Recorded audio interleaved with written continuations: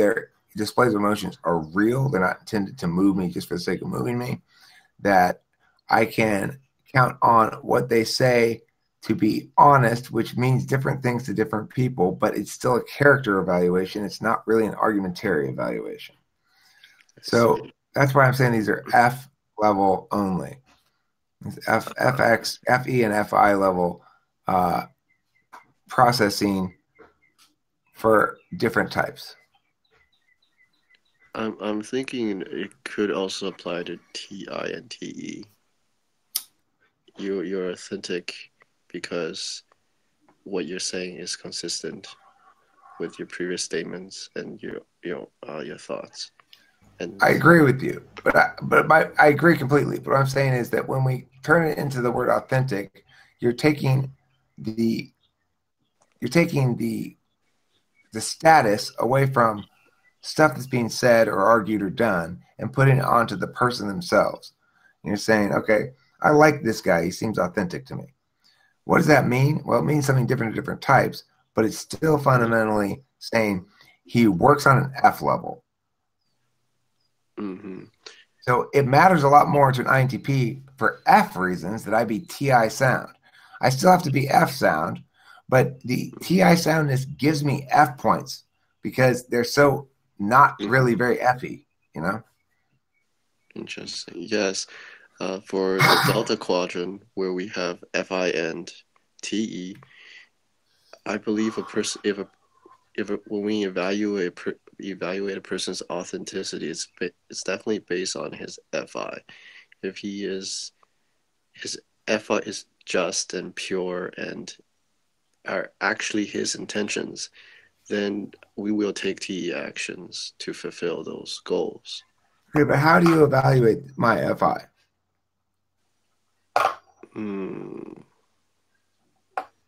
What do you mean, Eric? I don't. Well, you said you guys are making an evaluation about somebody, whether you like them or whether you think they're good or bad, right? And you're saying you're basing it on the authenticity of their FI. How do you know? How do you judge somebody's FI? Are any of these things part of how you judge it? It's related to how our social group functions. In the Delta Quadrant, so we use FI and TE. When we work together with TE, we choose who we work with based on shared intentions and goals in life, based on FI. Yeah, but the evaluation of FI, is that still TI? No, it's we evaluate it directly. We ask them, or we observe them and see what their intentions are, what their goals are, what their ethics are, what their FI is, essentially, because it's very stable for each person. But how do you draw conclusions from that? It's we see if their ethical beliefs are congruent with ours, so that we can, and if they are, then we'll be more willing to work with that person. By work, I mean TE. Do you mean like if you get same FI and have same values? Exactly. Then we'll do the same things and achieve the same goals. And the whole society, this whole social group is built upon that. So it's important to accurately evaluate someone's FI. Okay, so it's about in service of TE. Yeah, but same FI facts in a way. So it doesn't matter. Let me chime in. I'm thinking what you're basically getting at is it doesn't matter that we reach the same values through opposite channels. The fact that my value doesn't actually reflect FI, it actually reflects a variety of things that are not FI. It reflects a lot of FE, and it reflects a lot of TI, and it reflects a lot of spiking, basically, of knowing what I could get called out on and how to avoid getting called out on shit. So it's like that may display as values that are consistent with your own, but if you were to actually feel me on the etymology of it, the path by which we got there, then I think you'd probably be like, well, that's not an authentic reason to have those values. I think it's just when people, FI users interact with TI users, we misinterpret how it's because the other group have a different value system, a different way of, I don't know, functioning within their social group, with operating within their social group. So we mistaken their actions for inconsistent FI. But really, it's that they don't care about FI at all. They care about TI, and their society, their group of people is built upon TI and FE. Okay, so within the alpha group, it's about being consistent with your ideas, sharing your ideas, creating new ideas. And then if you have good TI, good ideas, then you gain more FE approval from the group, and people like you.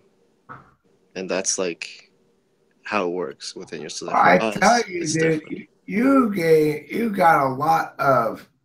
I've right off the bat and continue to be very impressed with your insightfulness, which typically means impressed with how your shit fits into my existing TI understanding of this stuff. And it doesn't contradict shit, and it resonates with both the data and with the model or the taxonomy or whatever you want to call it. Mm-hmm. So I think you're right that has generated good FE from me to you, like a good positive, or actually good FI of you. I FI value you because of that. I'm okay with the FE as well. I mean, obviously I try to FE everybody. I'm always trying to schmooze everybody because it's the childlike function for me. Well, thanks, Eric. The feelings goes both ways. Thanks, Hal. It made me super happy to see you doing all those drugs the other day too. No, that wasn't fun.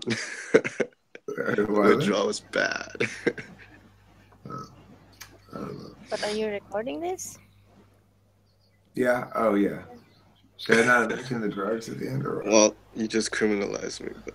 No, I'm not. What I'm talking about is it made me happy to see you take those Tylenols and those aspirins because you had such a bad headache. Too much Tylenol.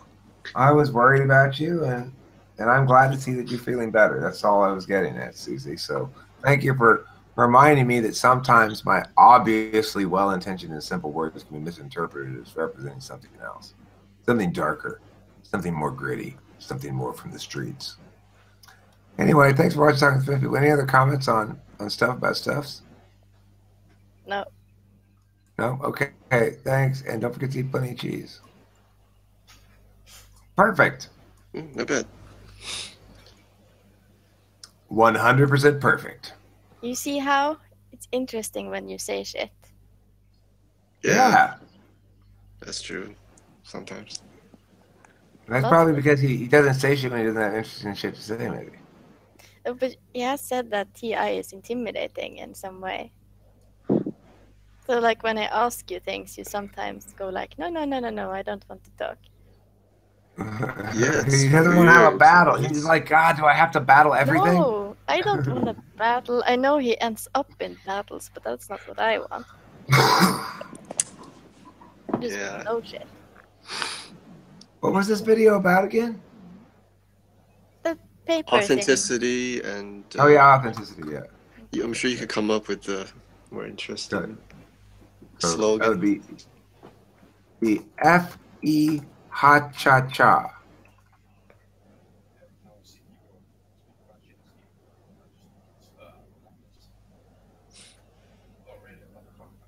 Authenticity. Type. Likability. And awareness. Yeah. That's the FE Ha-cha-cha. I'll just get rid of that part. Authenticity, type, likability, awareness, and awareness. That's good. I think that was a good video. I might add perception.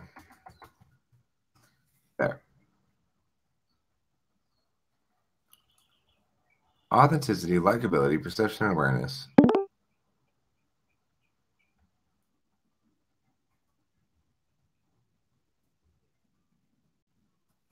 I'm gonna go make. All right, cognitive functions. I'll see you Okay. later. All right, see you later. Don't forget to eat when they off. Hello. Yo. Hello. Yo. Not host Mark in the his and his, and that's all. I was supposed to look for something for you, huh? Let's see, Susie. And we're going to put how. I don't have one for you.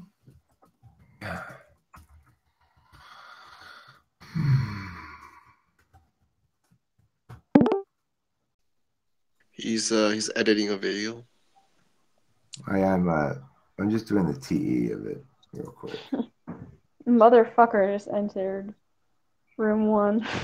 Who is that? I have no idea.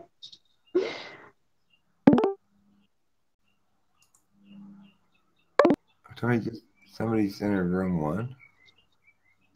Yeah. Well, their name is Motherfucker. Thought that was funny. Oh. Well, somebody's got to be a motherfucker. Otherwise, there'd be no children. That's right. Well, no. No. You could be a not yet. You could fucking not yet mother and still have one child.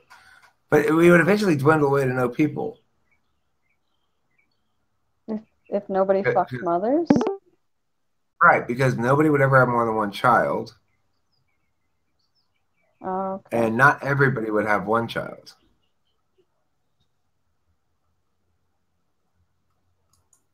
No.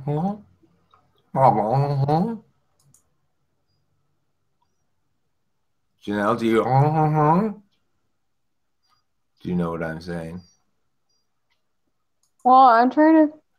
No. Yeah, I do. Kind of. It doesn't really matter. Oh, it matters. It matters more than anything you've ever thought of before in your life. Well, I was trying to figure out if you were making a false argument to see if I would catch it or not. But then I decided I didn't care. I don't think I do that. Are you sure? What argument were they making? I said a false one to see if I would catch it. You know, like to be like trolly. You don't ever do that with people? Well, which argument in this instance were you thinking that about, though? Well, you first stated that if there weren't motherfuckers, there wouldn't be any children, and you correctly called me on that. I was wrong. I realized you don't have to already be a mother to become a mother. So you could fuck non-mothers and make them mothers. But then I realized, but if you could only do that, then once they've had one child, unless they had twins. Now, the thing is, your twins and your triplets and whatnot, they might account for the barren women. So they might cancel each other out, and you might maintain a completely stable population, assuming everybody has their allotment of one kid if they can, basically. Mm-hmm. But it sure would hurt the prophylactics industry. Prophylactic? Yeah, means contraception. Oh, okay. Let me Google it. Prophylactic. Oh, a medicine or course of action used to prevent disease. So I guess it has more broad meaning than I thought. I guess I always thought it referred to condoms specifically, so that makes sense because they're more disease preventing than, say, IUDs, which are probably disease causing in general. I would say, I mean, that's what they do, you know. An IUD, they cause you to have a little disease in your uterus so that you don't get pregnant.